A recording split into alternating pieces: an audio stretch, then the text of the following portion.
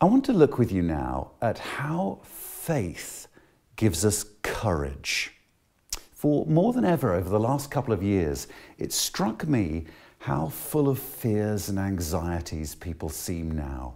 You pick up the newspaper or turn on the television, and there's a feast of things to worry about thrown at you.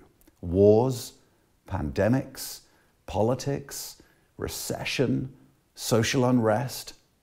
And then through the day, we fear offending people. We fear what's going to happen to our loved ones. We worry and worry. And yet, do you know what the most frequent command in Scripture is? Do not be afraid. So we're going to look now at how faith gives courage. For you know, faith it expresses itself in one way in courage. Courage is a mark of faith. We often think of courage as simply a characteristic that some sturdy folk are born with. But while some people are more temperamentally thick-skinned than others, true courage is a gift given through the gospel to ordinary, naturally nervous, timid Christians. It's something extraordinary, inexplicable to the world, a supernatural marker of faith that makes believers stand out.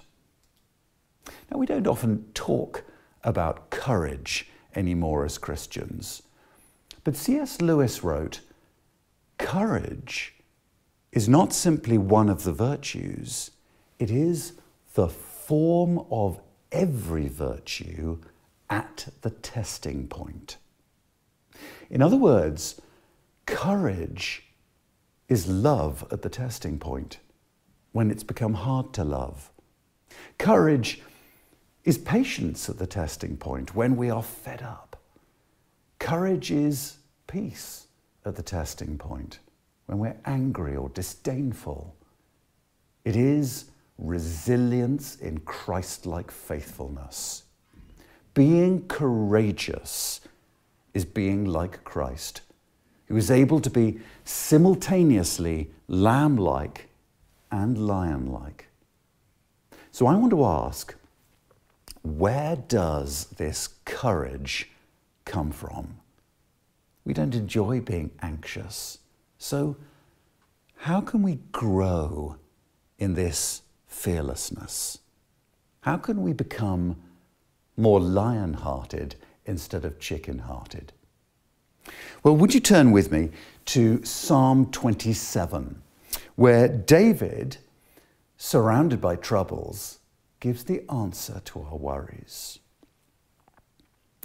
"The Lord is my light and my salvation. Whom shall I fear?" The Lord is the foundation for fearlessness. Without him, we're in darkness. And darkness is always a place where fears abound. But he is our light. He scatters the darkness of our ignorance, our superstition, our idolatry, our sin. His grace drives out our gloomy worries that he's against us. His authority drives out our fear of chaos. Our light is found not in understanding exactly why we're going through our struggles. Our light is found in him who orders all things. Our stronghold is found not in our ability to manage our lives or in someone else to manage for us. The Lord is our light, our salvation, our stronghold. Now, when David writes that, he's not writing with the breezy nonchalance, calmness of someone for whom everything's easy. Verse 2, evildoers assail him. He's surrounded by enemies and foes and troubles and worries. But experience has taught him that ultimately those foes will stumble and fall. The Lord will remain his stronghold. experience for the believer breeds hope and confidence. You know, it is so much harder for a young Christian for whom the Lord's goodness and constancy can seem theoretical, just an idea. Because the young Christian has come to trust the Lord, but they've not walked with him for long. They've not seen how he guides and blesses and answers prayer. For myself, it is walking with the Lord, especially through challenges, that has swelled my confidence in him. I lead the ministry of Union, partnering with Sarang for the reformation of Christ's church worldwide. Now, this is a humanly impossible vision we have, to raise leaders and help them plant healthy churches around the world. Who are we to do that? And yet, time and again, I've seen the Lord's miraculous provision. From humble beginnings in Wales, the Lord has done the impossible, raising hundreds and hundreds of faithful leaders in many countries and providing the books and the money and all they need to plant out churches which are growing from the United States to Poland, from Chile to Greece. And through seeing the Lord's very real and undoubted provision, I've grown in my confidence. He is able and willing to be our stronghold. Walking with the Lord built spiritual muscle. And in church history too, we see anxious believers growing in courage. So both John Calvin and Charles Spurgeon, for example, confessed their natural inclination to be timid and fearful. Yet as they grew, they became gentle, lamb-like lions in the cause of the gospel. So how does it work? How can we be like that? Well, come back to Psalm 27 and verse 4. One thing have I asked of the Lord, that will I seek after, that I may dwell in the house of the Lord all the days of my life, to gaze upon the beauty of the Lord and to inquire in his temple. For he will hide me in his shelter in the day of trouble. He will conceal me under the cover of his tent. He will lift me high upon a rock.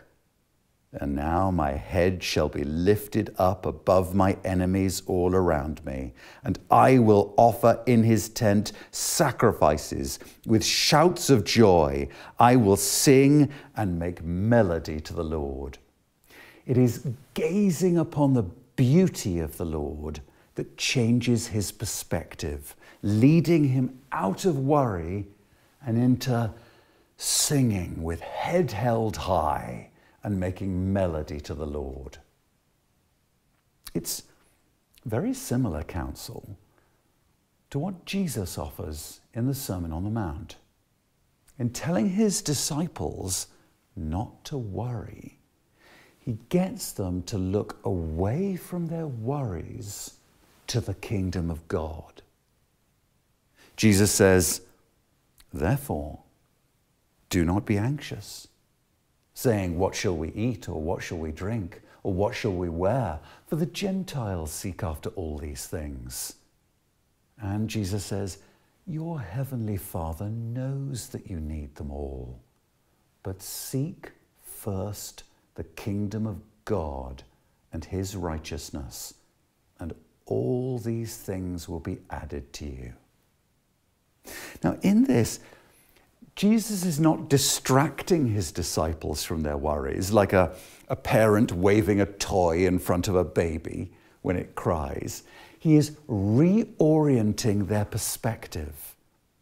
Because our fears, they act like a blinding, disorienting fog.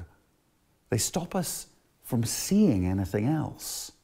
And so Jesus puts God and his kingdom as the sun in the sky of their perspective, both above everything and enlightening everything.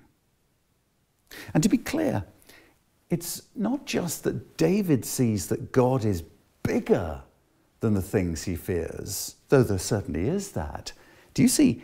It is beauty, the beauty of the Lord that changes him.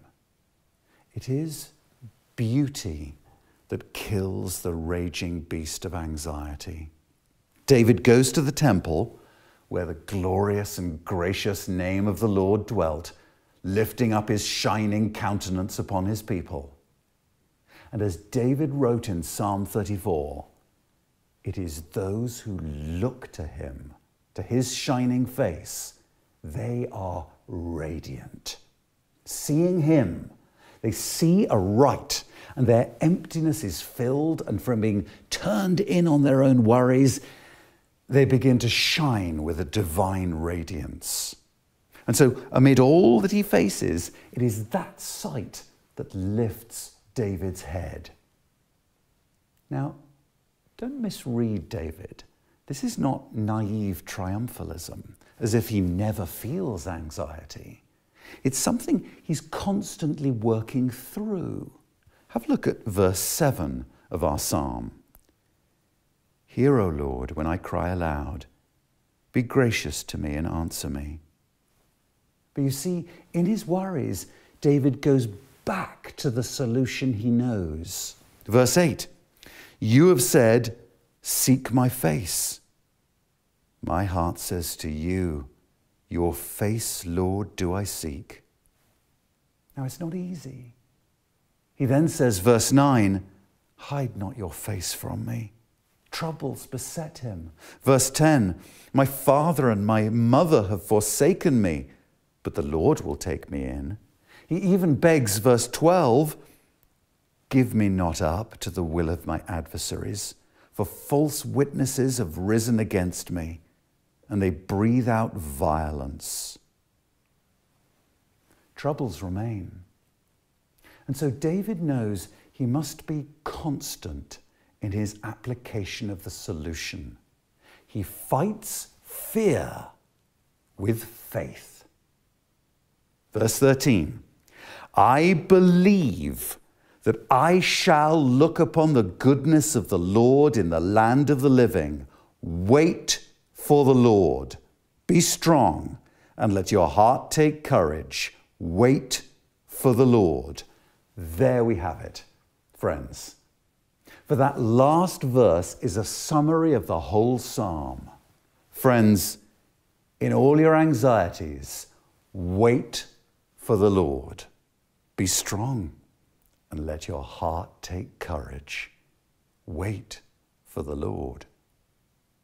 Surrounded by enemies, David waited upon the Lord, and the Lord made them stumble and fall. They fought against him. He told his sorrow to God, and God lifted his head high.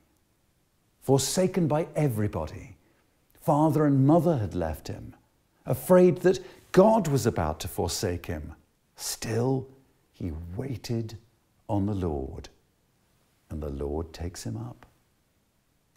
Wait, friends. That is faith, the cure for our fears. Wait on the Lord. Wait as a beggar waits for alms at the rich man's door. Wait on the Lord as Mary sat at Jesus' feet. And there, gazing upon the beauty of the Lord, your troubles and your worries will grow small. And there, you will find courage. If you want to be anxious, just pretend you're in control. Forget God. For cowardice and fear come from having to rely on yourself or on those who might fail you. But if you want to find courage, wait for the Lord. Look and look to Him. and his beauty will be your balm and will lift your head. For nothing can give us greater courage than a sincere love for our Lord. Courage abounds where love is found. You know, you see this in even the mildest, weakest animals that there are. How bold they are when they have to defend their little ones. Think, even a mere chicken will fight for her chicks. Love will make the most timid creature strong.